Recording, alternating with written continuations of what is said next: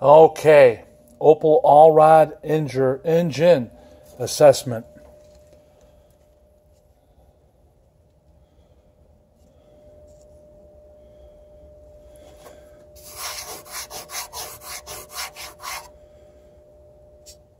Can't read it. Needs to be cleaned off.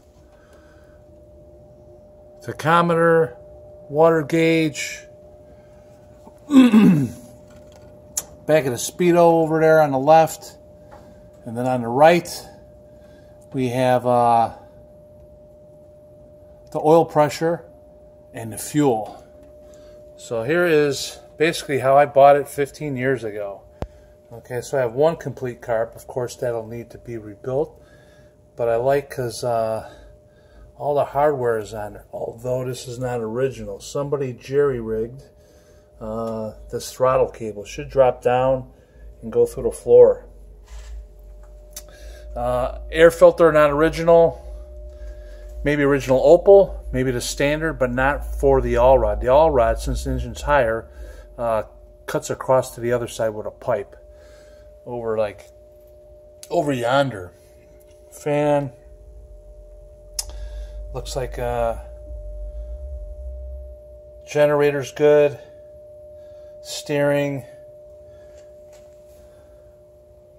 inner fender well is good.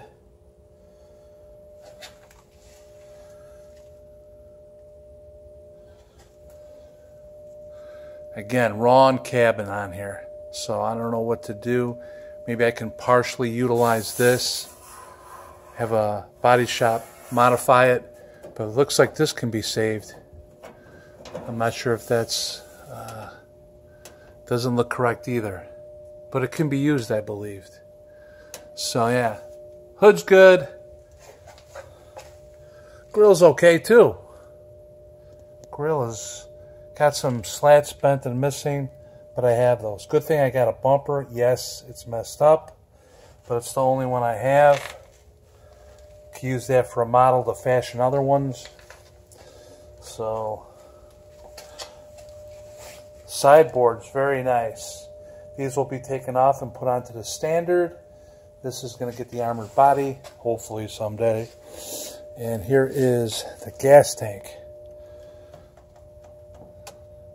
The gas tank wood, other than this crack, appears to be pretty good.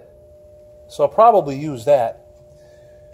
Here's another PTO that I don't need. So here's the brakes I got, pedals, all the linkages, all good stuff, brake hoses, brake pedals, starter pedal, all-wheel drive engage lever.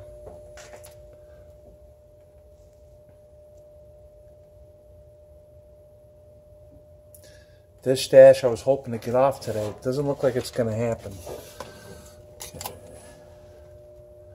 Not sure if that's a wartime gauge or not. Here's the front, the face. And I forgot, but this has a glove compartment. How nice.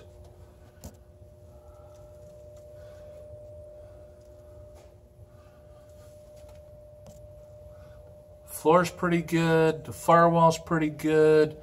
The side sheet metal's a little rotted, to be expected. So, looks like it took a hit here. Drove into something. Looks like there's some shoddy repairs. But that's something a body man, or if I had time, I could do myself.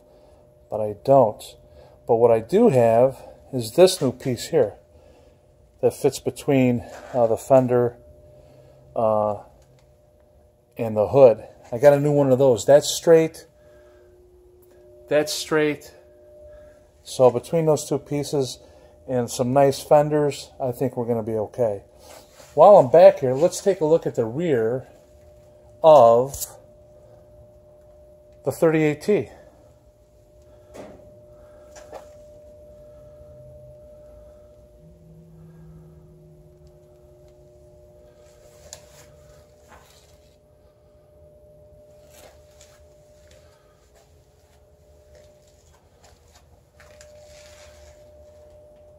There's the back side of the traversing mechanism.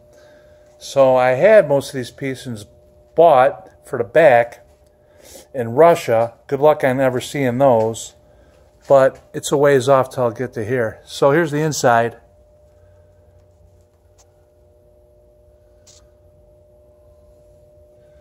I just got to somehow chip away. So here is the firewall for one of the standards.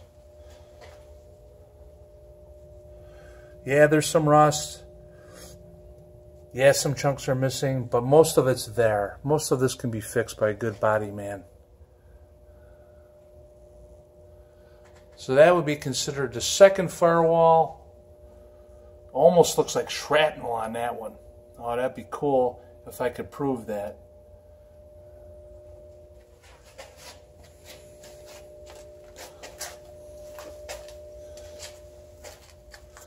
So this firewall, I think, will restore nicely. Battery tray's good.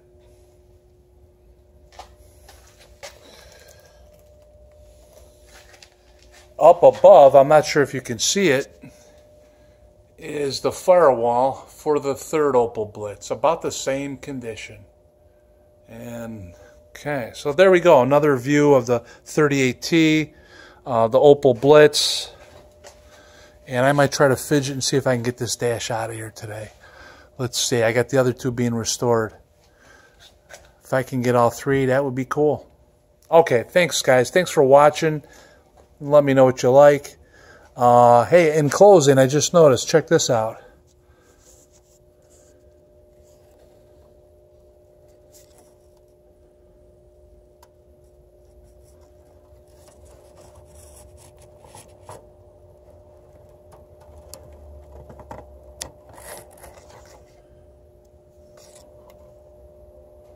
I don't know if you can see that. Adam Opal. This looks like to be the original tag. Baujahr, I'm not sure how you pronounce that in German, but loosely translates to year it was born. And I can see it, 1942. So that's cool. That's cool. The genuine article. Thanks, guys.